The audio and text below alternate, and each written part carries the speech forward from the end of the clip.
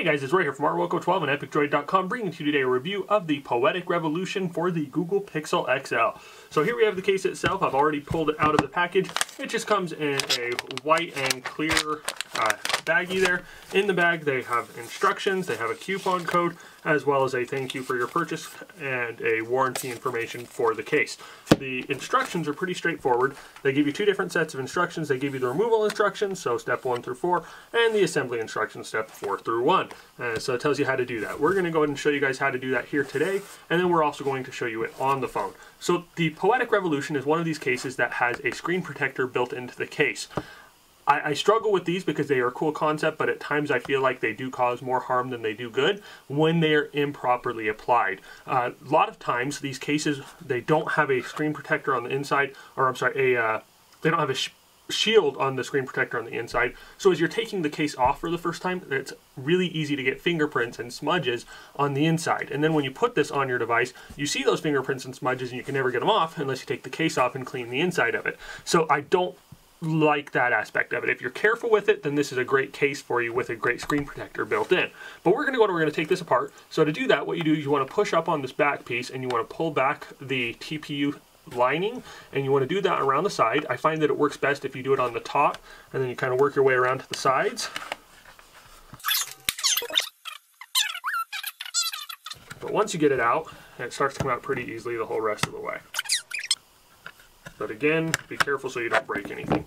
So here you have the two different pieces. You have the hard plastic piece that's on the front cover, and then you have the screen protector that sits on the inside. And as you can see here, there are quite a few smudges on there just from taking it off. The majority of those, I'm hoping they're on the outside. But then we have the rest of the case here. And so this is a soft TPU case. The back does have a reinforced hard plastic piece to it that does give the device extra protection.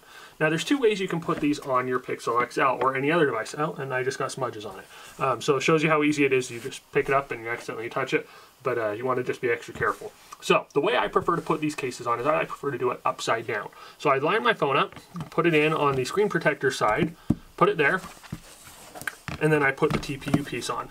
And once I start getting it in there, I go ahead and just push it in, and it is a little bit tighter fit now than it was to pulling the case off because of the fact that there is now a phone in there. But when you get it, you want to make sure that these little TPU pieces that they fold over, there is a little bit of a lip that you'll see. Fold it all over until everything is nice and solid and right where it belongs, and presto, there you have the case. So it does look really good. I like that screen protector on it. It's one of the clearer ones I've seen. A lot of them, they'll have little square grid lines on the back of it. I'm not sure what the purpose of those is. You can see them if you look really closely at this one. However, they're not visible when the screen is on, and you don't see them the majority of the time that you're using the device.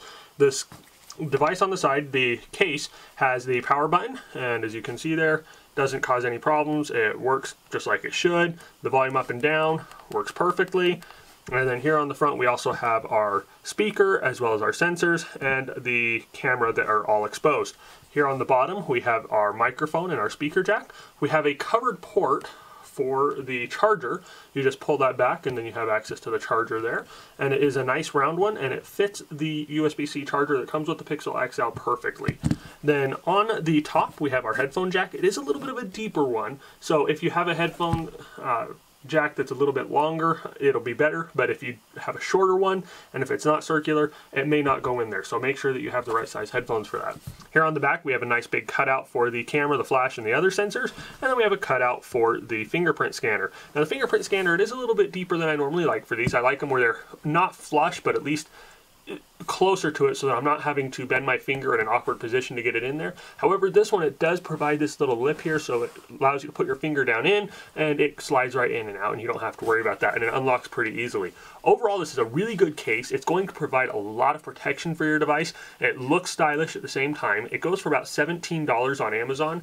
The smaller version for the Pixel comes in a variety of colors. They have a pink and a black one, and then they have a solid black one that you see here, and this is the only one currently available for the Pixel XL, but I anticipate they'll probably have more here in the near future. But it does go for about $17. I will have a link to that in the description below. If you guys have any questions or comments about the case, please hit me up in the comments below. And just a reminder to follow us on Twitter and YouTube so you can stay up to date with our latest content. And as always, just want to tell you guys thank you for watching, thank you for your support, and you all have an awesome day.